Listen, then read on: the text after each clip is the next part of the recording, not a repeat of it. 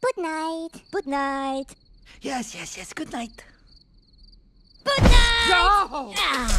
Minions: The Rise of Gru lit up the July 4th box office thanks in part to some #GentleMinions. The film scored a huge 4-day opening of $125.2 million domestically, according to Monday estimates. That includes $107 million for Friday through Sunday. The Illumination and Universal movie boasts one of the top openings ever at the domestic box office for an animated Hollywood tentpole, not adjusted for inflation. And if estimates hold, the film will easily rank #1 as Hollywood's biggest July 4th opening.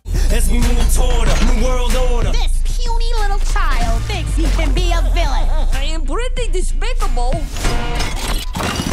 You better look.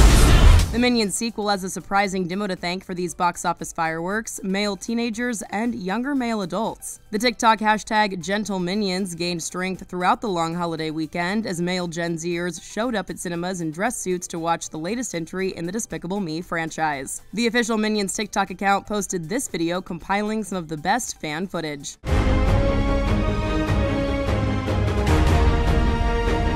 For more on this story and the latest box office news and numbers, go to THR.com. This is the Hollywood Reporter News.